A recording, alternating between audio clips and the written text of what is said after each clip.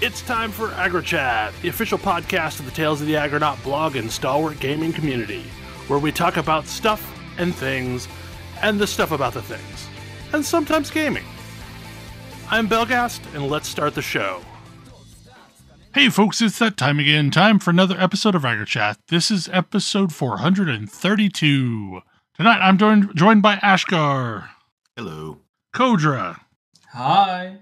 Tam. Hello. And Thalen. Peaches. Peaches, peaches, peaches, peaches. Peaches, peaches, peaches. Move into the country. Millions of peaches. Peaches for me.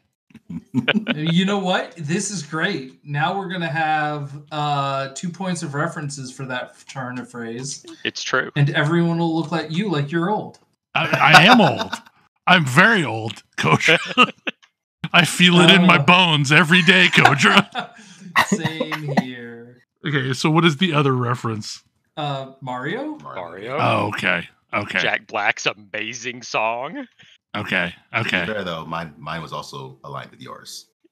Yeah, no. Yes. Ash and I were on the same page. Which is Presidents of the United States of America? Yeah. Weirdest hit song ever. Like, They were put there in, they come in a can. They were put there in by a man. 90s alternative was so freaking weird because it seemed like there was this period of time where anything could be a hit. Like 1 week, or like what was the song about the chimpanzees? Postcards with chimpanzees. Like, how did this stuff? I'd have gone with 1 week, which is one of the weirdest songs ever. It's a very weird song. I mean, I would go with "Push the Little Daisies" by Ween. So, I don't know how Really that saying became a that's hit song. Though. No, it was on the alternative charts. yeah, like just all these songs that you'd hear and be like, "Am I listening to the Dr. Demento show and I didn't realize it?" Yeah. Like, I'm No, pretty sure it's on a regular Ween station. made it to like 2 or 3 on the alt charts with Push the Daisies. I mean, this is a bit more traditional, but like one of my favorite 90s songs start with "I would swallow my pride, I would choke on the rinds," which is definitely a weird energy to start a song off with. Eve 6 is amazing. The Eve 6 guy on Twitter is incredible. I was going to say the Eve 6 Twitter account is Well, one no, of the few like- remaining like good things on the- Twitter. The band, though, like, I Oh, mean, yeah. every album was good, even though it wasn't popular. Yeah, they were. Yeah, that was a weird aside. Peaches. I did get to watch the D&D movie since last week, and I agree that it's very good. I need to find a time to catch that one. I have stuff I want to talk about with that movie, but I will withhold. Okay. That's when I feel like I probably should not take my 5-year-old to. No, you should no, you shouldn't. No. There's probably some stuff that will terrify. Yeah. Very faithful representations of, I mean, a lot of it's already in the trailers, but very faithful representations of some truly nightmarish stuff from D&D. I mean, the Red Wizards are heavily involved, and nothing they get up to is at all pleasant. You know, I had never really encountered, like, I've not been that much into Faerun, honestly. And yeah, Red Wizards. No, the Red Wizards are the worst. Oh yeah, Yeah. Forgotten Realms So- is basically the only D&D like setting I'm familiar with. Right. meaningfully. Yeah. Like, I'm tangentially familiar with Greyhawk, but mostly Faerun. Yeah, I played a lot of Living City back when that was active, and that was set in Faerun. So the Red Wizards were one of the go-to. We need a villain for this adventure. Well, Yeah, Neverwinter. terrible. here's a Red Nope. Wizard. Neverwinter Nights 2 includes Red Wizard as a prestige class, only because they intended to use Red Wizards as bad guys.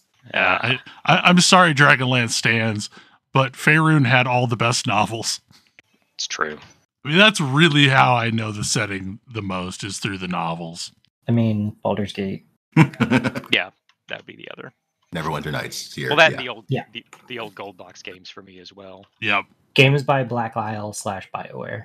I did not, I mean, I got through them a decent amount, but like, I never got into those games as much as I know other people did. Yeah, I think the gold box really is only a thing if you played during a certain period of time and were of appropriate age. Mhm. because like they were quickly eclipsed by lots of other things that did them better. Yeah. They're not good games. No. Like they were reasonably good. They were pretty good computer representations of first edition D&D with all the flaws of first edition D&D. Yeah, they offered the ability to play D&D by yourself. Yeah. That. Yep, and at the time that was huge. Yep. It was also at one time one of the most economical player's guides you could possibly buy. Yeah. I never thought about it that way, but that does make sense. The Baldur's Gate instruction manual was a full manual for both the computer game and a full player's handbook in like it's massive. tiny spiral bound form. Yep. It was legitimately years before I put two and two together and realized that all of the D&D books I had been sitting on a player's handbook for that long, and that would have connected all of the dots for me. See, like I was a weirdo because I found a battered copy of AD&D in second grade, and for like the player's handbook, and forever that kind of dominated my future. Yeah, I mean that was my introduction to it when it was at a summer one of those like summer like day camp sort of things, educational things. And one of the kids at lunch had first ed D&D book and was running a game. I wanted to play. They let me be a monk. I did not realize how broken and cool that was at the time. Monks were so overpowered. First ed monks were silly. But yes, I hope they tell more stories with this cast of characters. Yes, I like this cast of characters. Well, that's a definite plus over the previous D&D movies. Yeah, no, those were horrible. I don't really remember any of the characters. No, like I genuinely like these characters. Like I don't think I actively disliked any of the characters in the previous D&D movies. I just don't remember who any of them are. There was the thief played by a Wayans. That's all I remember. Yeah, that's who was in fact a Wayans. That's all I remember about the character. No, I really, and the one bad guy with blue lips. Yes. I didn't even remember that. I don't know. Don't know why I had blue lips. But yeah. One of the things that I did not realize watching this movie is most of the effects are practical effects. Oh, good. Which a lot of the people who I'm like, oh, that looks like somebody in CG. No, that's somebody in a costume. Yeah, I realized that for basically all of the animal people. I'm so glad that movies pulled back from the all CGI all the time. Too. Because there's an era of movies that is nigh unwatchable at this point. I'm looking at you, first Power Rangers live action movie. Oof. All the CGI scenes in the Daredevil movie. Yeah. We were real proud of our ability to simulate reality. Oh, yeah. And what's weird, though, is like I can remember at the time not thinking any of that looked bad. Yeah. No, at the time, it was like, oh, it's so amazing. It's so cool. It's the Matrix. Now we look at it with like, this is some like original reboot / Beast Wars level CGI. Yeah, no, like it looks like that now. I don't know. I still think some of the Matrix looks pretty decent and holds up decently well. At least the first one. Yeah.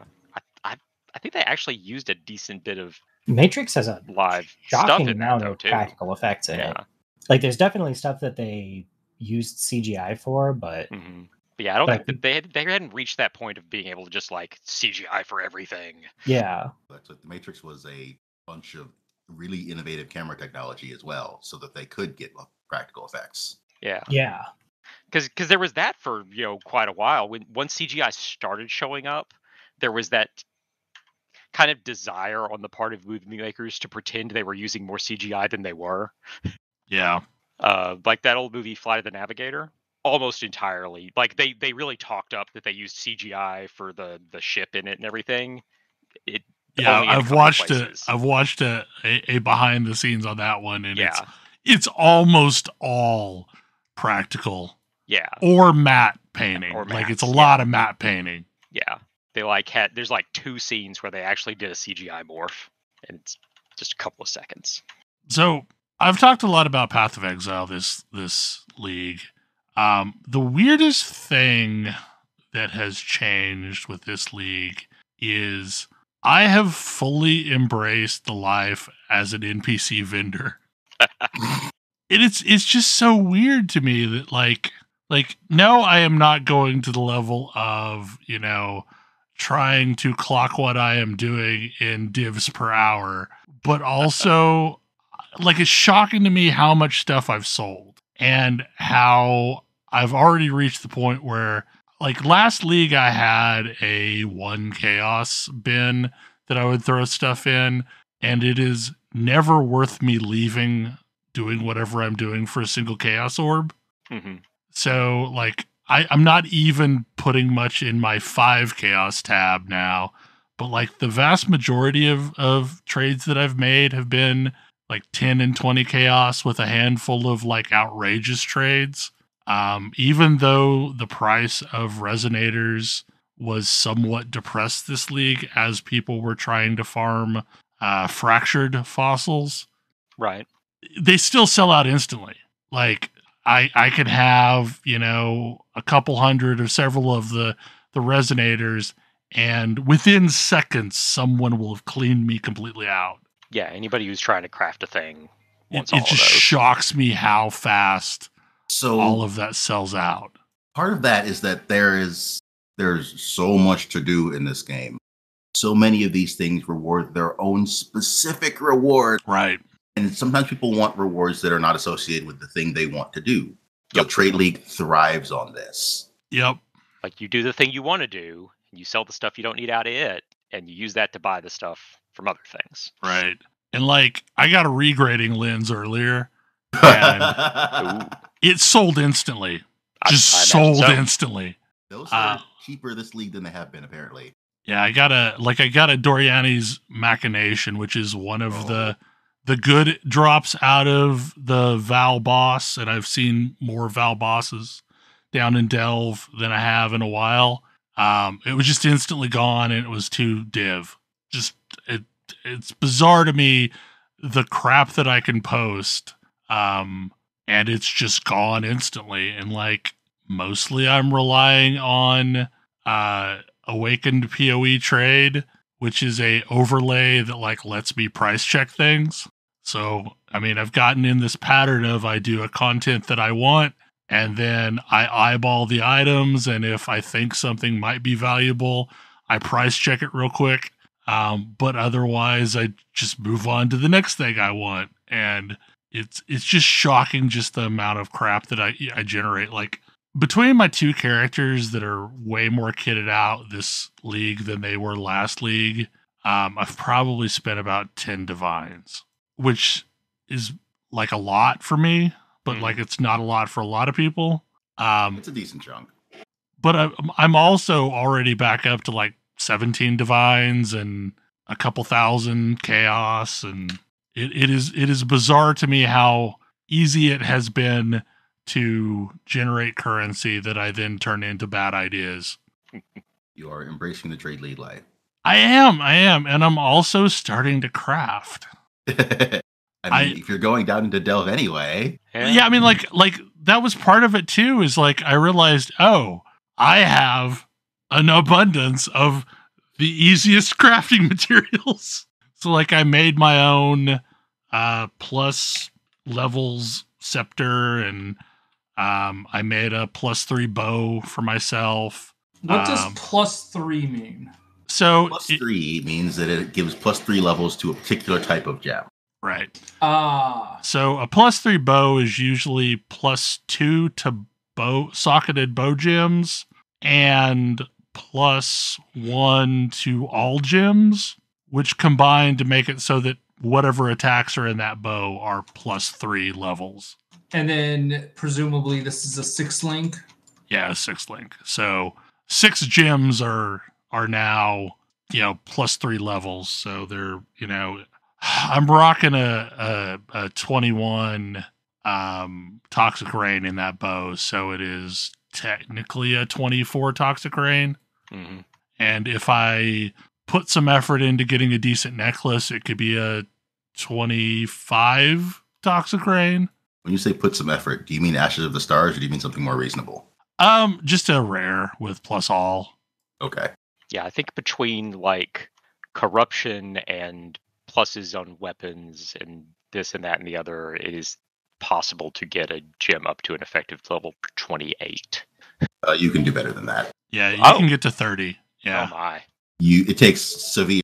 You have to go to some lengths to get the Right. values past like 25. But there are certain abilities like Toxic Rain that scale off of gym levels far more than they do DPS stats.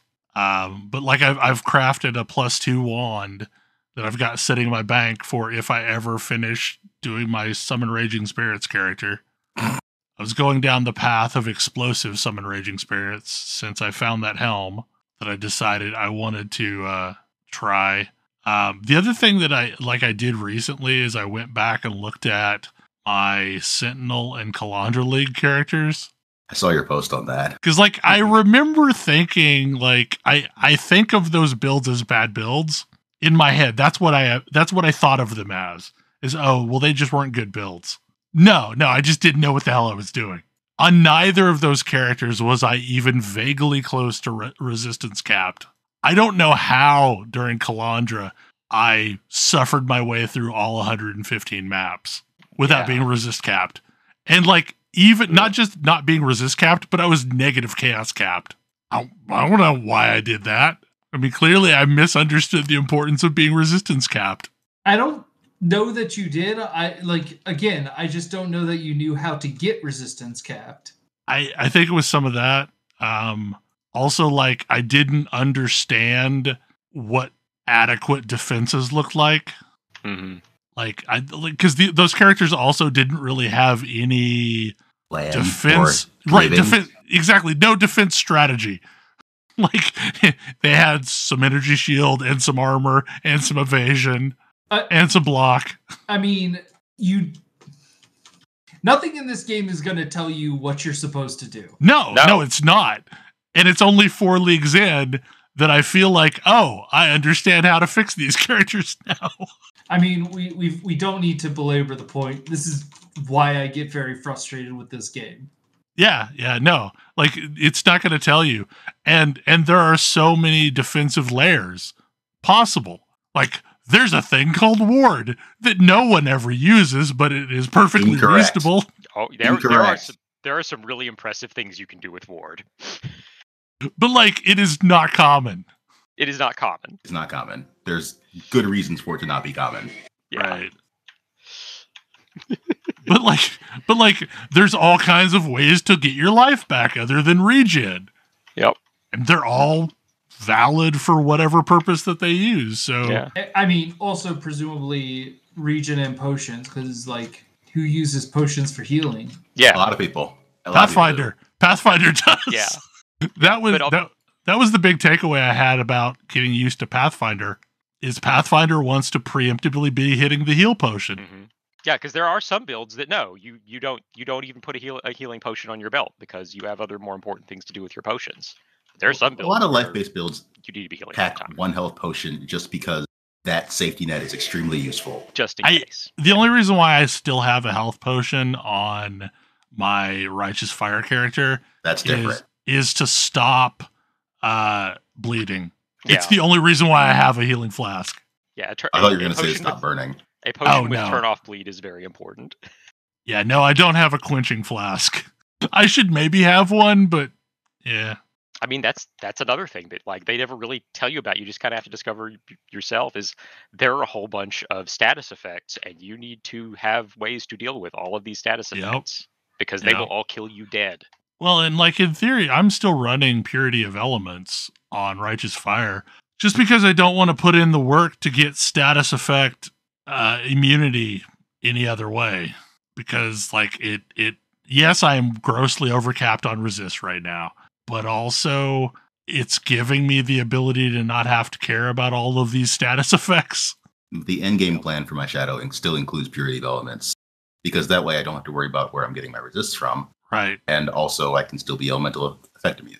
Well, like there's a bunch of ways to alternatively do this thing A lot of it requires like Storm Shroud or something like that is giving you your one resist cap applies to all other not resist caps, but immunities applies to all the other immunities. I mean, I have an anti-corrupting blood mastery point on my tree just because I don't want to have to deal with that. But yeah, like there's just a bunch of stuff that I have learned the hard way now, but at the time I didn't realize I was learning those lessons. I did run maps on all of those old characters just to see what they were like, and they were still mostly fine. It's just I was having to ride my flask way more than I ever do now. But yeah, I mean, it's been weird getting used to a trade league. When Last Epoch opens up their trade league, I will absolutely not be joining it. I am not that bought into it. I mean, haven't you always been doing trade league though? Like that's the default league, right? Yeah, I've always done trade league because I've never turned or ticked the SSF box, but like for the first several characters, I didn't do any trading. Well, because SSF also means you can't get stuff from your guild mates. Right, yeah, you can't trade stuff at all. Because if it wasn't for that, I would have used SSF. Just, I don't know. SSF would be really hard. It also doesn't give you any benefit. So. Right, like that's the cool thing about the Last Epoch option is you're getting a benefit for going no trade. Yeah, I like that idea. Maybe find a way to some degree balance the game, both for ability to trade with other people and if you're not able to. Other game that I've played, I mean, not like a ton of this week, but a decent amount is Star Wars Jedi Survivor. Yes. The best Souls game has a sequel. I mean, like, if you play it with any kind of difficulty, sure, it feels like a Souls game, but if you turn down the difficulty, it feels like a really good Zelda game. That's why it's the best Souls game. Because it has a difficulty setting. And it has a smart difficulty setting. It is like you could go down a whole rabbit hole on just why Jedi Fallen Order and Jedi Survivor have a very, very well conceived difficulty setting, like series of difficulty settings, because they only really changed 4 things. They change, and my guess is like they don't portray them this way, but having seen behind the scenes a little bit in game dev, like the 4 things are your damage taken, your damage dealt, enemy aggressiveness, and parry window. Well, and I think the other key component of these Jedi games is time to reset from failed state. Because, like, when you have failed something, you, like, reset very close to wherever you failed. And that is huge because, like, it allows them to do dumb jumps that don't feel awful when you have to keep trying to do the stupid jump. Well, it's actually really interesting. Their platforming segments. So again, part of the reason that I think that it does Souls better than Souls is because they understand platforming segments, and their platforming segments have different rules for failure. If you get killed in combat, you're going back to a meditation point, the equivalent of a campfire. If you fall, you're reset to the last stable location you were at broadly, Hollow Knight style, with some damage taken. As opposed to you fell to your death, you're back to a campfire. Also, good luck, you'll never get your body back. I will say, usually if you die from a fall, they put your body near the edge where you fell from in Souls games. Sometimes. I would say that worked about 50% of the time in Elden Ring. But yeah, it makes the platforming a lot wilder. Like, they can be a lot wilder with the platforming because, like, if you fall, it's not the end of the world. And you get to feel cool. Like, part of it really is it is a Souls game, but it wants you to feel powerful. Like, you're supposed to feel cool playing it. And like, because you feel cool playing it, when you face something that's, like, genuinely tough, like like an Inquisitor, like a lightsaber wielding opponent, you're like, oh wow, that person is scary because I know how strong I am. The thing that this game in particular does that is so good is there is no amnesia metaphor. You just start the next game with all the crap you had at the end of the previous game. You're not all out of practice and have to relearn all your abilities. Right. No, you don't have to go through a training montage. You just have all your stuff. Like, imagine playing a Zelda game with all of the kit that Zelda collected from the previous one. I feel like the only game that ever did a good job with Metroid Fusion. Right? Yes. Is which game? Metroid Fusion. In which but you it's lose super very, very early into the game. Mm-hmm. You have to fight all of your old abilities for the rest of the game.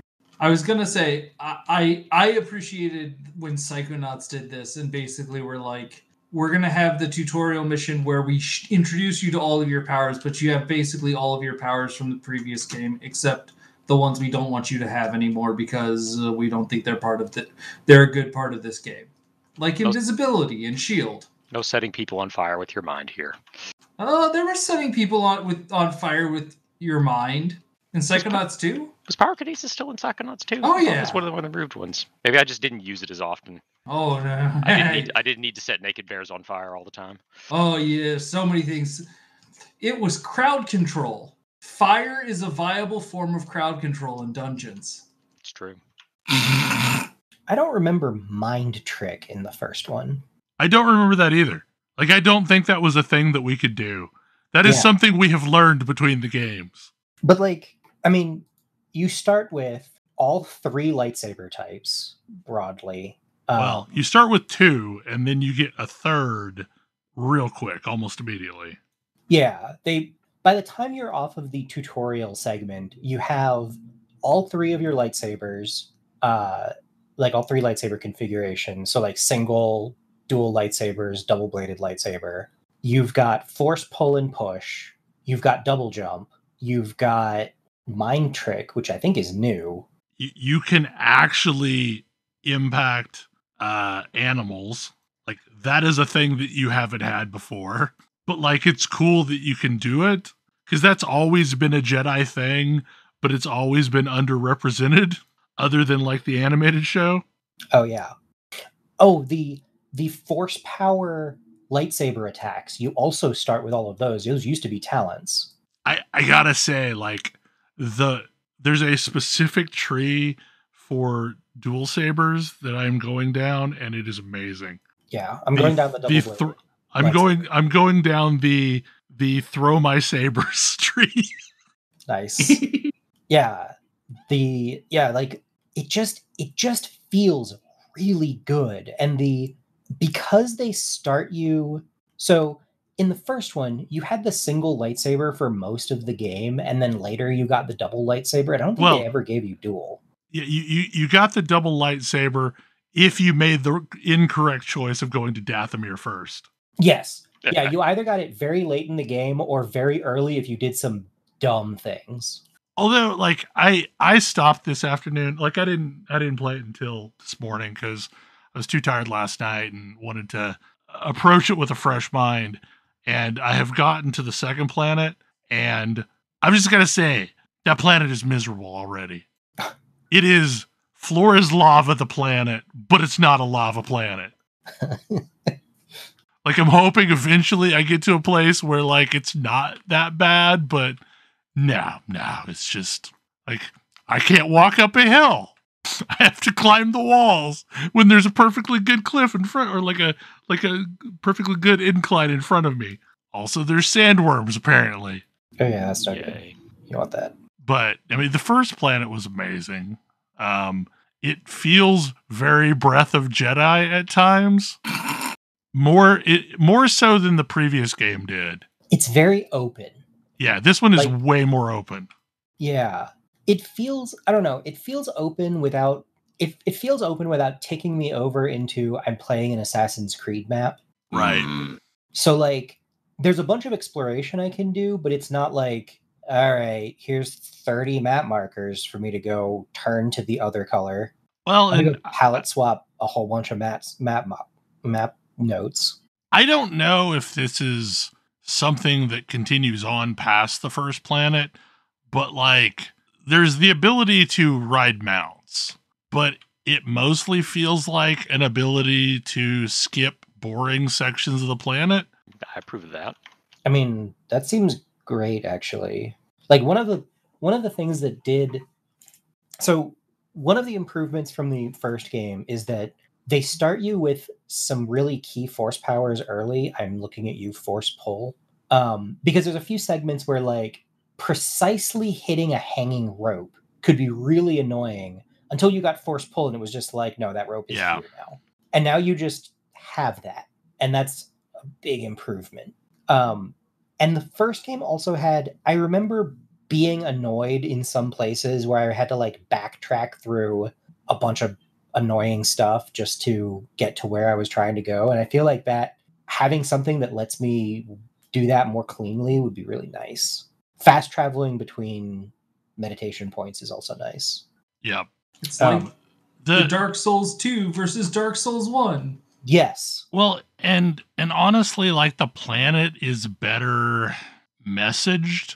Like Yes. there were, or, I mean, maybe I'm gonna run into another Kashyyyk, but like Kashyyyk had a bunch of tunnels and platforms that were largely interchangeable that I didn't know exactly where I was at any given time. Yeah. So far, all of the terrain is sufficiently unique to keep me from feeling like I am just in another one of these corridors that looks exactly the same. I'm waiting to see some of the later, more complicated planets, but thus far they've taken the best map I've seen in a video game and made it better. Like the previous map was very good for navigating the complex spaces that you were in. Yeah, there still has not been a game that had put in a better 3D map as far as I know. Yeah. And this map is, it's like they took that map and they're like, what if we made this map more readable and let you do things like put your own markers down, several, in case you care so much.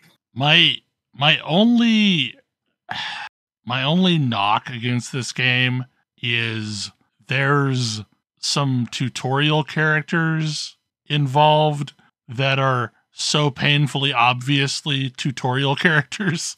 Yeah. I mean, look, I got a knock against this game. I returned this game on Steam. I picked up this game. I tried to get it to work for about an hour and a half. I couldn't get it to work. Like, I could get it to be just barely playable. Yeah, see, I haven't had issues, but I've heard of issues that everyone's been having. Yeah. It was pretty smooth at 1440p for me. Yeah, like, I need to be really clear. My computer is a Ryzen 7 5800X with 128 gigabytes of RAM and a 3070 graphics card. Yeah. I shouldn't have the performance issues I was getting in this game. And like nothing I did made it better. Yeah. I've not run into that, but I've seen examples of people posting. I mean, and like the main difference between our systems is I've got a 3080 and you've got a 3070. So yeah. I don't know if that's what's making the difference, but whatever the case, like I have heard like lots of people that have beefy systems are just struggling with this game. And I returned it. I got my credit card chargeback, or not chargeback, but I got the credit back. Turned around and bought it on PS5, and it runs like a dream on the PS5. It looks as good and it runs better. And it runs like not just better, but it runs fantastically. Whereas on my PC, I compared it to Star Citizen, where Star Citizen ran better. And that's not okay. Yeah, like the only time I ever experienced any kind of sluggishness was there's a section of the first planet where there's just a bajillion particles everywhere, and the particles will kill you. Yeah. And like there were a couple of corridors that had just a lot of those particles in it where like there was a little bit of sluggishness, but mostly not. Yeah, so there's a section, there's a cutscene early on, like relatively early on, right after the tutorial planet, where where Cal looks at something out a window and goes, "What is that?" And I assume that there was a camera cut to whatever he was looking at, but it wasn't until I played it on the PS5 that I got to see it. Yeah. It just hung. I could hear the audio, and when it caught up, I was looking at something else. It was like it was bad in a way that I'm very not used to PC games being bad for the last like half a decade. And like, I don't know, I guess maybe it's time for me to upgrade my PC. But it shouldn't be. But it shouldn't. Yeah, that something in that PC code is badly optimized. I don't know. Yeah, I don't know. I mean, it makes me It's wonder. been a running theme from reviews as well. So I mean, it makes me I don't wonder think if this is one of those games where it was right down to the wire and they didn't optimize the PC client. I mean, at some level, the PC client for a lot of games is a pittance for the hardcore. Mm-hmm. And at some point, it's like I could see somebody being like, "We're just not going to bother. We're not going to bother for anybody with less than a 3080." That seems really bad, though. There's a lot of PC players that don't have that kind of hardware. Yeah, well, there's a lot of PC players that don't have that hardware, but are they the kind of PC players who are going to buy Jedi Survivor? I don't know. I mean, most of my Steam friends list seem to be trying to play it, so yeah. I mean, I really wanted to play it on the PC because it's sort of where I can more conveniently play games than the living room. But yeah, like I don't even know if this would be functional on a Steam Deck. I have no idea. I mean, Elden Ring is my understanding. Yeah, but after several patches, right? I'm sorry, but Elden Ring looks kind of ugly as compared to Jedi Survivor. It's fair. I mean, in fairness, Elden Ring has some of the worst graphics optimization in the business because From Software has some of the worst graphic optimization in the business. On the other hand, I actually imagine they would probably have been more likely to test Jedi Survivor on a Steam Deck than on a bunch of different PC configurations. Because at least a Steam Deck is a known quantity. Yeah, I mean, it's the iPhone of PCs. So they might have actually done that and have an optimized settings for it. And it could be an NVIDIA drivers thing, and we'll see a release over the next week, and that'll fix things too. Who knows? I mean, I'm thankful I'm not running into much issue in that department, so... Yeah, I mean, I played the original on PS5. I'll play this one. I'm just switching over and playing this one on PS5. But it was an unpleasant surprise to be like, wow, this game runs terribly on my computer. Yeah, see, I was always going to pick it up on PC just because, the last time, it has the warning saying you should really play with this with a controller. And at first I was like, okay, I'll believe you. And then when I returned to the game after bouncing from it, I gave them my finger and played it with a mouse and keyboard, and it was a much better experience. So I am so happy that I can still play it with a mouse and keyboard, and it still feels good. Yeah, I'm playing on a controller, and it more or less works fine for me. My only complaint is that I wish I could change my keybinds. You're kind of stuck with the PC keybinds, from what I can tell. What? Yeah. That's almost worse than the performance problem. Like you can change some of them, but you can't change all of them. And there's one specific button that I want to change, the dodge button. Because that's the most important button to be able to change. I have standardized on a specific setup for dodging, and I do it in Guild Wars 2. I do it in New World. I have a specific button that I dodge on now. I would prefer to do that in this game as well, but instead I have to hit tab. What? Tab is a dodge key. It's weird. No. I think that's worse than the performance problems. Yeah. I mean, I play plenty of PC games that I play on a controller because they won't let me invert my mouse. Dear game developers, just let us set our controls. Yeah, whatever we want them to be. I'm fine if it's just a text file that I have to edit. I don't care. That's fine. I'm less fine with that, but it's better than not being able to change them. Yeah, that would at Right. least be something. Like you give me whatever defaults you want, but give me a way to change them. Right. I mean, it kind of feels like they're like, well, we told you not to play with a mouse and keyboard, so instead you're going to now get, the controls that Jerry in accounting thought were good. Like, this is your punishment for not listening to us. Exactly. Sigh. We'll show you. How far into it are you, Tam? Not very. Okay. I have probably an aggregate of 3.5 hours played, but that involves restarting from scratch. Okay. I basically finished the first real planet, the first non-tutorial planet, or at least as much as you can without having abilities to come back later for, and have gone to the second planet, but got frustrated and had to take a break. I also checked the star charts just to make sure I didn't accidentally go to Dathomir. Is that also an option? No, there's no split planet option this time that I could tell. I think they may have decided that was a questionable decision. I mean, at least they warned you that it was a questionable decision. Oh yeah, I mean, they messaged that's a bad idea. Yeah, but like, why let your players do such a bad idea? Exactly. Because sometimes you want to make a game for a certain kind of person to hurt them. Does that mean we're moving to talking around Lone Fungus now? Yep, let's do that. Hey, it's a certain kind of game. It is definitely a certain kind of... It's actually really fun, but it's definitely a certain kind of game at times. So I found out about Lone Fungus because Fireborn did a video about new Metroidvanias that were coming out this year, and like one that was getting kickstarted right at this point, which is Rune Fencer Ilya, which looks pretty sweet. But he mentioned as an aside, hey, also this game called Lone Fungus came out earlier this year, and it was great. And I was like, oh, okay, let me check it out. And it's great.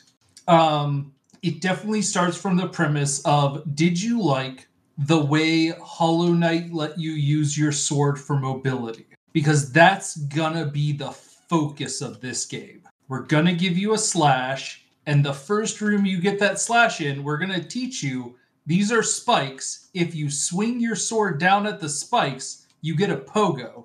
And I've been playing through this game, and it feels like the best sort of combination of like Hollow Knight's pogo mechanics, the messengers like midair slashes for additional mobility mechanics, and then Celeste just absolute frantic speed. There are definitely rooms where I'm like, it's got that twitch element of the type of my favorite type of Celeste screens. Despite my earlier joke, this game is really, really fun. It is very fun. It looks terrifying. Hey, it's got a setting that I love. It's got a bunch of difficulty settings that let you tweak individual things, and I love it. Ooh, Yes, nice. that part is also great. If you open the map, there's a toggle. Yes. It's You can either great. have it work like Hollow Knight or not do that. Yep. It can work like Metroid or it can work like Hollow Knight. Take your pick. Oh, I did not realize. Is that what shrine mode means? Yes. Yes. I should turn off shrine mode. If it's on shrine mode, your map updates when you stop at a shrine. If it's not, it's like Your map- continuous or something. That makes sense. Updates as you explore. It's great. Neat. It definitely encourages a lot of exploration and experimentation. You can do... I'm not even going to say things the designers didn't expect, because they clearly expected some of these things. But, yeah, it's got sequence break potential. When you put spikes in the floor below the point where their hitbox will hit you, with a small enough gap that you can just walk over them, your developers have thought of things.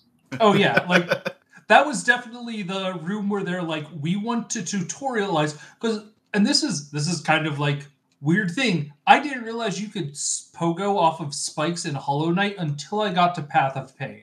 Like, I legitimately had no idea that was a feature I had available to me. And then it, like, you go back and it changes the entire way you play that game. And I really appreciated that they're like, very early on, we're going to tutorialize this.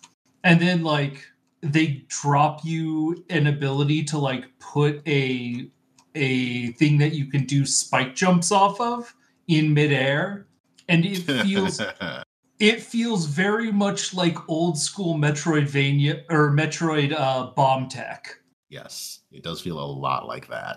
You know what you're doing with bombs in Metroid, you can fly.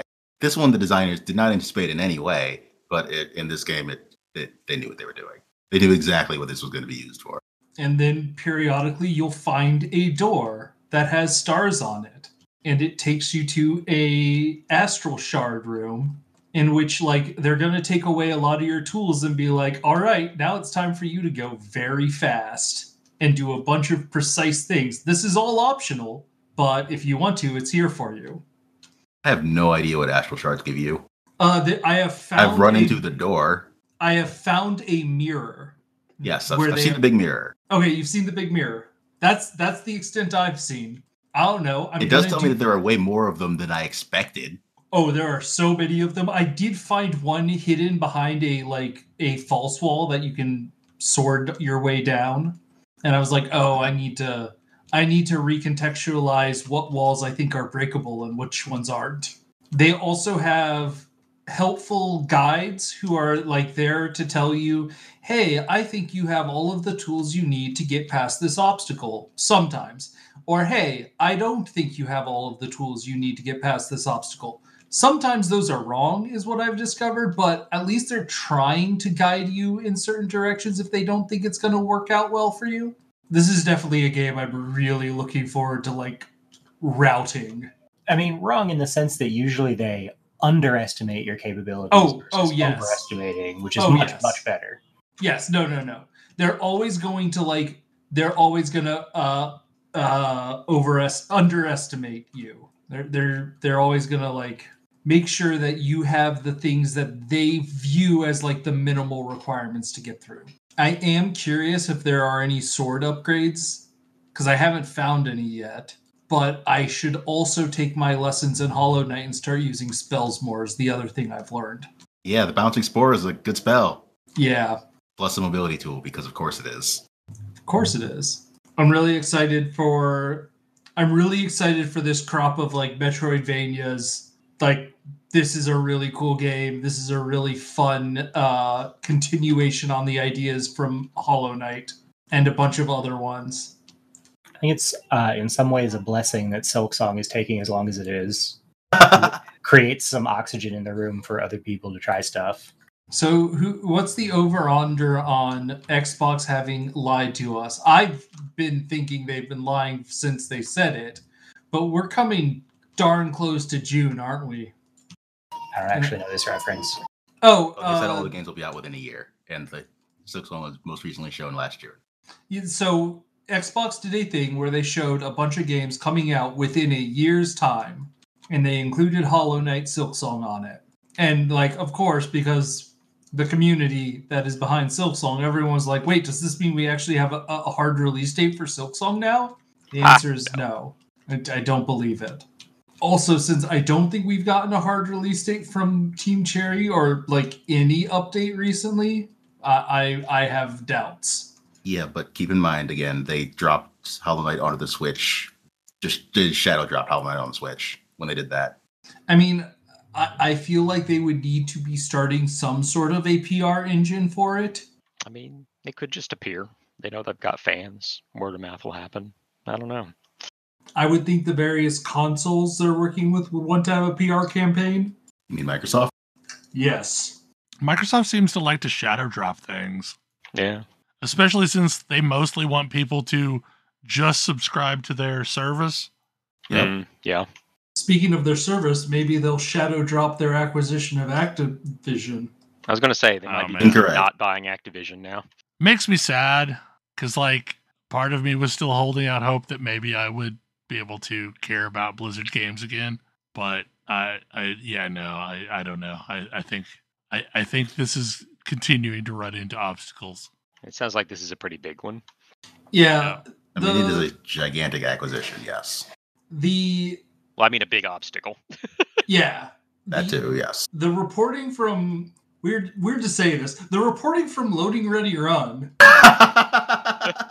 really kind of opened my eyes to like, yeah, actually, the issue is not Call of Duty. It's we think you're building a monopoly in this with Xbox Live or Could Game be. Pass. We think Game Pass is a like monopoly. To be fair, like they're the only ones doing it right. But they're the only one part of that statement. I mean, Sony has their thing, but it sucks compared to it. I mean, it still fascinates me that nobody's come after Steam. I mean Epic tried. I mean, Regulatory. and most recently in that, you know, a lot of people. I don't know how many people have actively gotten rid of their Epic accounts after, you know, Tim McSweeney said stupid things, but doesn't help. Well, that's a good point. I think this is one of the like Steam is not like trying to do mergers and acquisitions, or like maybe it's just hard to pin them down on like unfair business practices. I mean, this came up during the Apple lawsuit. Like, success does not mean you are being anti-competitive. Yeah, like Steam's mostly just over there doing their own thing. It's as far as anybody can tell. But the reality, however, is that being the largest market means you get to stay the largest market because that's how it works. Yep. Once you've got a lot of people bought in, you know, there's a lot of inertia in your favor. They're definitely not the only market. Like, itch definitely exists. GOG definitely exists.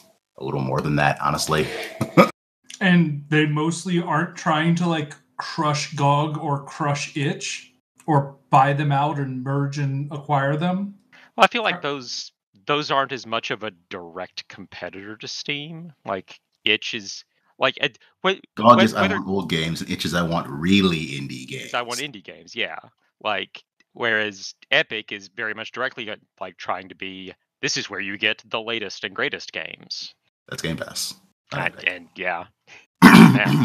Yeah, I think as long as itch and GOG are, you know, happy to just have their little niche that they currently have, like looking back at the history, like possibly the most anti-competitive practice Steam ever did was making it part of purchasing the orange box. Yes. I was going to say Half-Life 2. Yeah. Requiring Steam to be able to activate your copies of the orange box and Half-Life 2. Like that made a lot of people mad. You need the Epic Game Store to play at the Fortnite. time. Yeah. At the time, people were real pissed about that. It's almost like the first time a thing gets done, people get real pissed about it, and then they get used to it. Horse armor. God, I saw one of those like domino memes with the small domino being horse armor and the big domino, I have to pay $60 a month to unlock airbags in my car. Uh-huh. That one might have gotten a little out of control. Maybe a little bit. I just have to admit, I still haven't really interacted with Game Pass. Yeah, I haven't either. I don't have the latest Xbox, and I don't have the latest Xbox, and I know I can get it on my PC, but I have subscribed to it like a month at a time for specific games before. Yeah, I mostly use it to play whatever Microsoft games are out instead of buying them. Yeah, and like, I realize that I just don't have... There are more games that come out that I don't have time to play generally. Yeah. Yes. Yes. That like... And that's why I'm playing Final Fantasy IV. Yeah, I don't need a subscription. Like, I don't, there isn't space in my life for a subscription for whatever games I want. I mean, I guess ask me in 5 to 7 years. I was going to say, I feel like if this was instead of a Microsoft Game Pass and was instead a Nintendo Game Pass, I think I would have already bought it. Oh, I'd be all over that and it would mostly be my son using it. Yes. Exactly.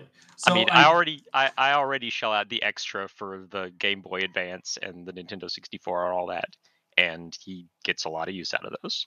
So yeah, I guess I definitely understand it. And then like in 6 years, when the problem is there's not a lot of games geared towards his age that are coming out on the Xbox Game Pass. Yeah.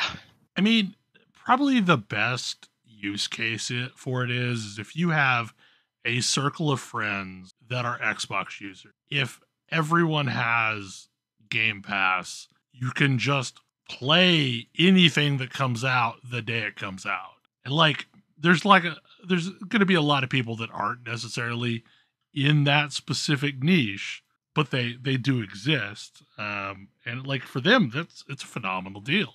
I do have that group of friends, but I don't think they're interested in paying $60 a month for NHL 2K, which does seem to be the only game they play. I don't think it's like $60 a month. I don't remember how much it is. It's cheaper than that. Considerably cheaper than that. Like basically the old price. It was originally the old price of Xbox Live Gold, but it's moved up to MMO price, $15 a month. Yeah. Or $9 a month, $10 a month if you only play on console.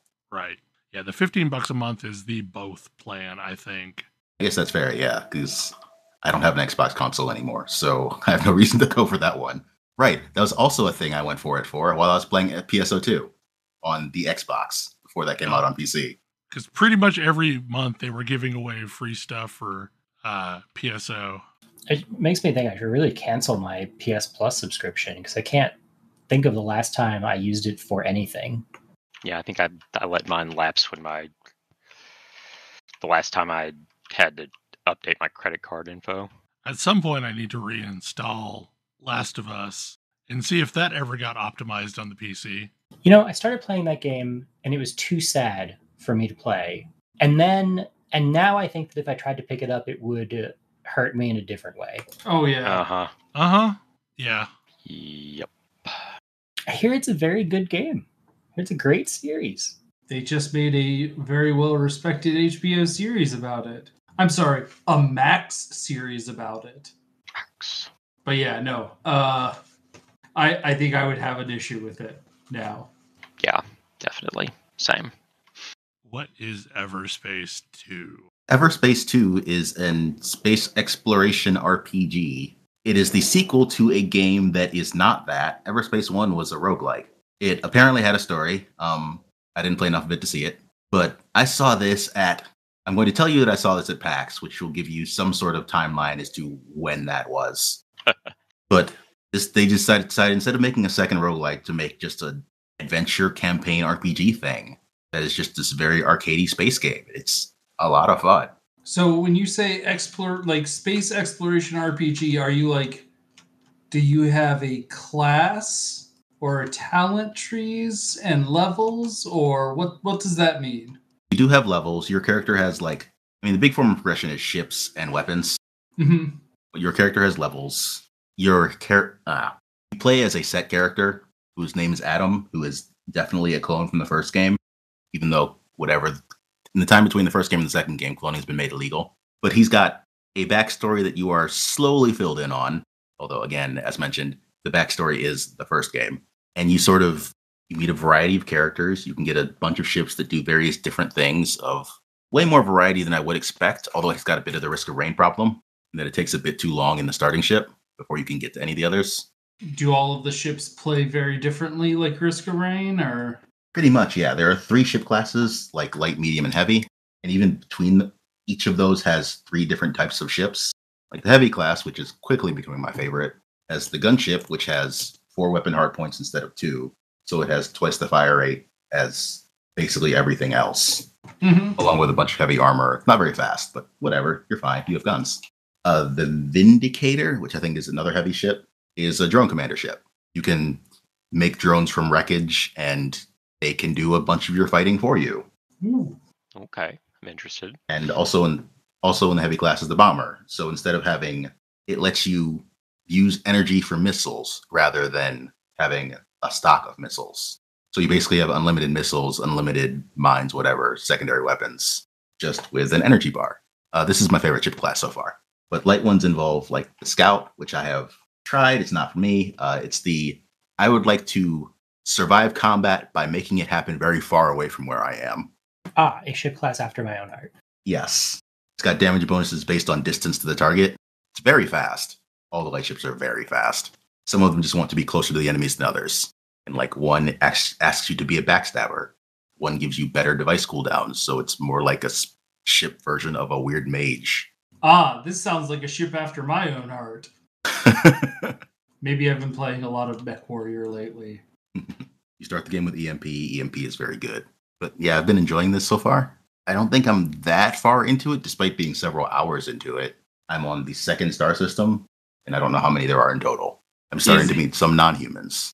Is it pretty much entirely taking place like you are piloting a ship? Oh, it is entirely on the ship, yes. Okay, cool. So it's not like go to the ground or go to the ship. It's all ship all the time. Correct. Now, is it always in outer space, or are you like Descent style flying your ship through dungeons? It's always, so there's never gravity, but there's definitely been some interiors I've had to fly through. Got it. Even if you're on a planet, there's not really any noticeable gravity. The game does not care very much which way is up. Yeah, that was also true in Descent, but like I distinctly remember like having to explore a cave system, and I was like, this is awesome. Man, it's been so long since I played Descent. Like, I love my... This is like me in racing games. I want my racing games to either be super arcadey or like pornographically detailed. Yeah, and I've never been much for the simulationist style space games. Like the Star Citizens, the Elite Dangerous, it's not my thing, really. This very much is. It almost sounds like Star Control. I've seen a lot of people comparing it to Freelancer. I was going to say Star Control is more top-down, Yeah, like arena combat. but it was very arcadey. I mean, the first thing I go to when I think arcadey is Wing Commander. Yeah, I mean, Freelancer is the descendant of Wing Commander, and Freelancer is one of my favorite games of all time. I somehow basically entirely missed Freelancer. It came out at a time where I did not have a gaming capable PC. It's really easy to miss Freelancer. Like, it came out at a weird time in general. But I'd like the Star Wars games that came out like prior to this. And that's sort of where I got my start on I like space games. Like Rogue Squadron? Yeah, basically. Yeah, like Rogue Squadron. Or even older, like games like X-Wing. Like TIE Fighter. See, X-Wing and TIE Fighter are up there. They're closer to the simulationist feel to me. It's still great. X-Wing kind of is because they very, very large emphasis on how your weapons are set up and things like that. Yeah. But the actual flying, I didn't feel like so much. I never have to worry about how I'm going to land in this game. I just get close enough and hit the button. Yeah, I have this game loaded up on my hard drive and haven't had time to play it, but I'm very much looking forward to having some time to play it. I'm going to have to pick it up. It sounds fun. But there's a lot of games coming out lately. This feels like they're the month of games coming out. I think it's fascinating that games now come out all year, especially in the late spring, early summer, as opposed to everything coming out in November. I got to get it in time for Christmas. I mean, I feel like there are two things behind this. One is just a decreased emphasis on holiday spending because people don't always have the most money at holiday times, actually. Maybe put out games people have more money. And the other reason is E3 is less important now. Well, but I also feel like a huge chunk of it, too, is that physical game sales are not near what they were once were. Yeah, that's a big part as well, yes. Shelf space doesn't matter. Because everybody would stock up for the holidays, and the holidays were a big time for game buying in general. But now, like, people just buy whatever comes out. Take advantage when people are already in stores buying gifts. Yep.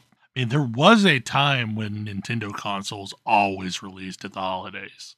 And now, like, the Switch released, I think, during the summer, didn't it? Switch released in, like, March. Yeah, okay. Very much not a holiday console anymore. There are at least 3 Nintendo consoles that released in late September. I mean, that kind of counts as holiday. I guess that's fair. Yeah, that's the ramp up to the holiday. Up to it. Yeah, because at this point, Thanksgiving starts in like August. The Thanksgiving sales. I think the Nintendo 64 was very much like an October-ish, maybe? The Nintendo 64 was September 30th. Okay. I know this because September 30th is my birthday. And so I distinctly remember consoles that released on my birthday. I also share a birthday with the NES. I think the Wii released in November-ish. Sounds right. I know there's a big thing. I know I didn't get one until like February, I think. I didn't get one until the following year, yeah. But there was a big thing on the dome for it. The thing with the Nintendo was it didn't become popular until a year after it had already been on the market.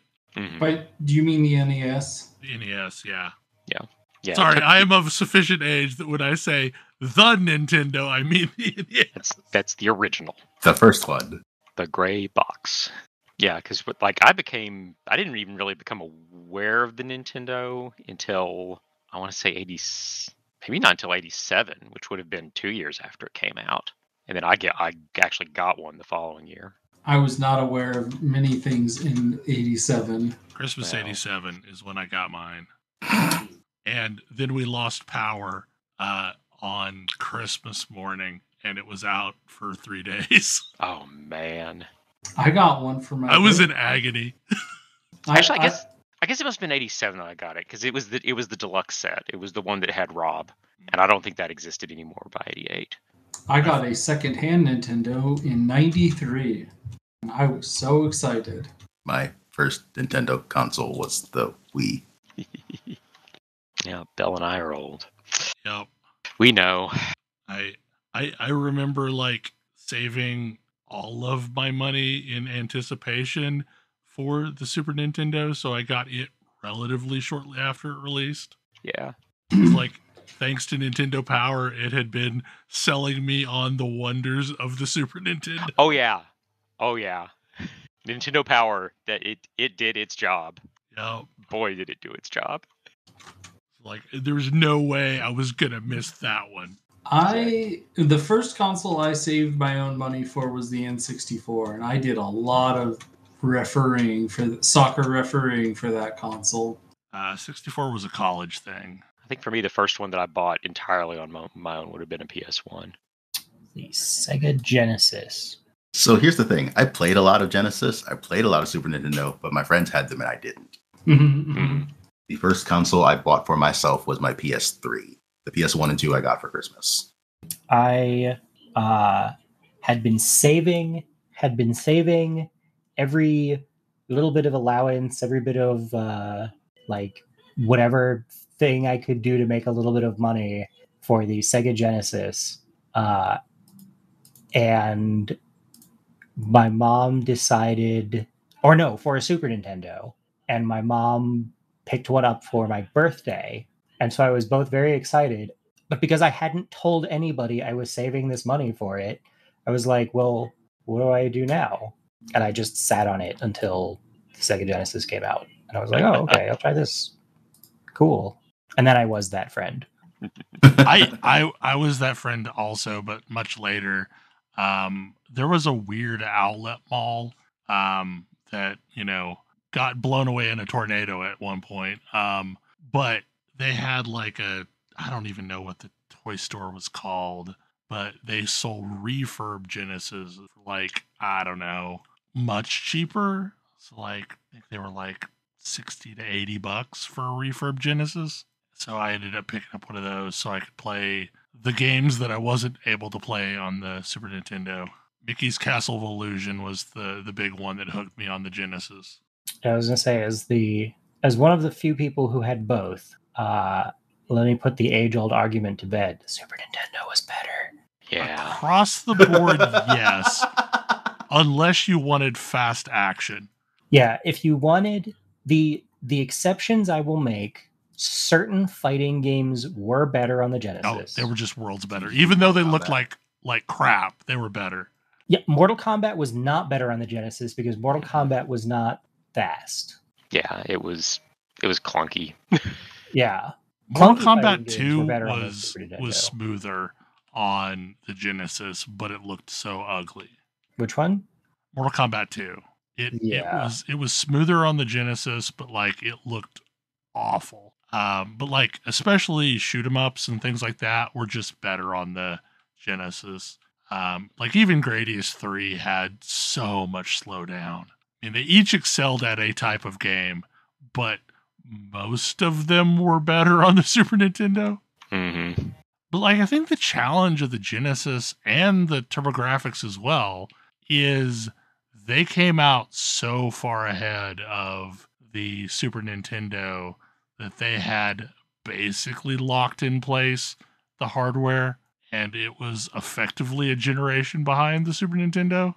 Yeah, because the Genesis came at, I mean, it's 2 years earlier than the Super Nintendo. That's a big difference technologically at that point.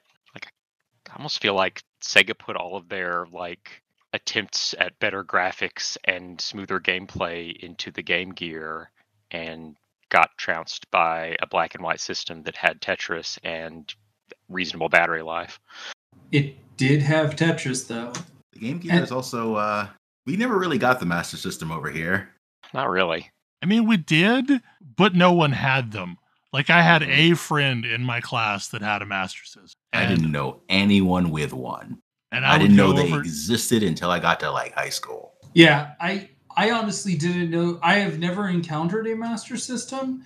I did not know they existed until I started like researching the history of video games. Like, it was a pretty good console. Like, it really was. It just had no representation.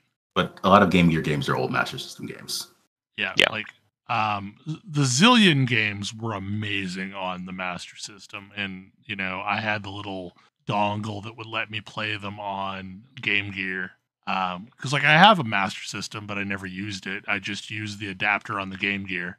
Or, honestly, the best Master System is a Genesis Type 1 with the Master Gear adapter. The Master System was a predecessor to the Genesis, right? Yes, it was. Yes. Yeah, it came out the same day as the Famicom. Right. Like, it was a competitor to the Famicom, and it had cartridge games, but it also had these weird little SD card looking games too that were pretty basic. Yeah, it had a card slot. It didn't have any, like, in other regions it did, but in the North American region it didn't have much in the way of third-party support. So, like, the only things that were coming out on it were things that Sega itself was making. Or, like, some ports from Atari. Right. Down ports from Genesis games. Yeah. It's infamously a Master System version of Sonic 2. It is not good. I was just thinking that's the one that I played a lot of, and it wasn't good. I played it on Game Gear where it's even worse. That's where I played it as well. And yep. The small screen size did not do that game any favors, unfortunately. I didn't learn until, again, like high school, why I thought this game was uncompletable. This was a common opinion. I mean, I feel like the best Sonic handheld game is the one on the Neo Geo Pocket Color. I think Sonic Chaos is fairly good because it's the one they did not try to port a game. They just tried to make a game for that console. Neo Geo Pocket Color is also a handheld system that was underappreciated. It was crazy expensive. It was stupid expensive, but it was really freaking good. But it was crazy expensive. Its key problem, though, in the long run, was the fact that it was yet another system that decided backlit screens weren't a good idea. So it had a reflective thing, so you had to do the same crap you did with a Game Boy and have some kind of light pointing at it. Mm-hmm. I thought they had a light on that one. No. I mean, maybe they eventually released a version that did have a backlight. Maybe, but the one I have has got a reflective screen behind the screen so that if you're in sunlight, it'll light it up. But yeah, no, it was nope. Yeah, my son has discovered this. All the times where you didn't want to play games. Yes, exactly. Because I've got a Game Boy Color and I've got a Game Boy Pocket, and he decided he wanted to try using the Game Boy Pocket and was like, I can't see this. Well, that was our life. I'm sorry. It's true. You can't. He really wants Super Mario Land 1 to come out on the Nintendo Switch Online. No, he so doesn't. That he can so that he can play it and actually see what he's doing. And yeah, no, he terrible. doesn't. It's a terrible game. And like I mean, I have a copy of it. He's played it on the Game Boy. He's gotten a reasonable way. We thought it was cool at the time. But now he knows the Game Boy. I never thought it was cool because I'd play 6 Golden Coins first. Yeah. Oh gosh. Yeah. Yeah. No. Early Game Boy games were real bad. Yeah. No. Super Mario Land is terrible. Awful game. At the time, I loved Castlevania Adventure. It's a bad game. It's a universally bad game. one of my favorite early Game Boy games was Batman. And like, it's barely recognizable that it's Batman, but it was fun. I loved having the Batarang shield that would circle you and basically it was righteous fire for Batman. Mm-hmm. I do appreciate how like there were a few really good games, like the Zelda game Link's Awakening was great. Yes, Yeah, Link's but that Awakening was great. That was like at the end of the console generation. Yeah, that was Was much later it? on. Yes. I thought that was somewhat contemporaneous with like Link's A Link to the Past. It came out after A Link to the Past. Way after. Way after? Okay. Link's Awakening came out in 93. Well, wait, so when did the Game Boy come out? 89. Okay, so when you say the end of the Game Boy, when did Pokemon Red come out? 98, 97 in Japan. Yeah, so wait a second. That came out for the Game Boy, right? By that time, the Game Boy Color was around. Yeah, and we actually had good Game Boy games. But it came out for the Game Boy. Yes, the Game Boy lasted a long time. We're not saying all Game Boy games were garbage. No. Early Game Boy games were garbage. Sure, early. I like in my mind when you say like, oh, it came out in 93, that still feels like the beginning of the Game Boy because like the game I most associate with the Game Boy was Pokemon Red. No, 93 was like right in the middle of the Game Boy's lifespan, basically. I mean, longer than that if you count the Game Boy Advance, which you can still play the original Game Boy games. I think so. Like the Game Boy Advance, that was 2001. Wasn't there? No, Game Boy Color. There was a Game Boy. There was like a semi Game Boy generation in between Game Boys. Yeah, yes, but that was just to play Game Boy games, but with color. Yeah, but it extended the life of the Game Boy generation a lot. It did, particularly because games that were made with it in mind could have an actual color palette as opposed to just layering a palette on top of an existing black and white game. I would say the Super Game Boy was probably what started that. And the Game Boy Color was just a way to play games like you could on a Super Game Boy. Yeah, initially. But then when games started coming out meant for the Game Boy Color, like you could have, Pokemon games where things were actually the appropriate colors. But yeah, so the last Game Boy game released was released in 2001. So the system survived over a decade. Is it the longest supported console of all time? It might be. 12 years is a long time for a console. How long did the PS2 last? That's the one that I think would compete. Looks like the last PS2 games were 2014. So that lasted 14 years? Yeah, I think PS2 wins. Yep, 14 years. PS2 wins. Anyway, we have long since gone over our normal time. Oh well. Any final thoughts? We've talked about Madara. If you thought Madara sounded interesting, they are selling their full catalog of games on their backer kit. So you can now purchase Madara again. Neat. So I think the overall upshot of our entire nice discussion is Tetris is such an amazing game, it sold the Game Boy entirely on its own merits. Yep. That's clearly it. That was all it had. Just Tetris. Isn't there a movie about this? There is a movie about Tetris. I think it's coming out soon, but it actually looks out. really good. I think it's out. Is it out? But it's Apple TV exclusive, so I haven't seen it. Yeah, I guess that's part of it. I mean, there was also the comedy movie where Tetronymos fell from the sky. Yeah, we don't talk about that. We don't talk about that. Why would you talk about that, bro? Anyway, hopefully you enjoyed the show, and we will see you again next week. Good night. Good night. Good night. Good night. See you.